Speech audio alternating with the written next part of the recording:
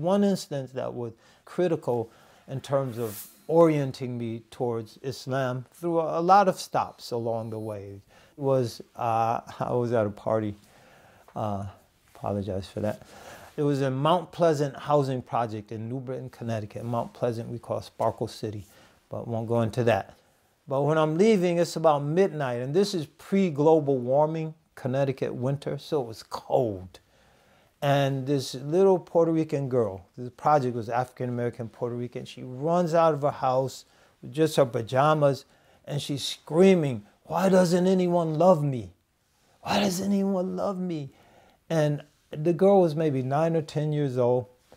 And I just said to myself, like, no one this young should be experiencing this degree of despair and pain. So there has to be something that we can offer people like that we can offer children to give them hope. And that's really what catalyzed my search for that something.